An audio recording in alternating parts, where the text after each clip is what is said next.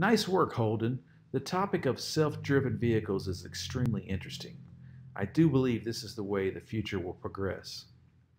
I like the background slide. It provides a nice contrast. Your voice comes through very clean and clear also. The intro has lots of good information. I would suggest larger fonts with more line spacing. It seems a bit crowded at first glance.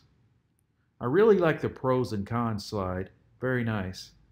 It seems you are very comfortable speaking in this type of environment. However, I would be careful not to add too much verbal information to one slide. You may risk losing your audience that way.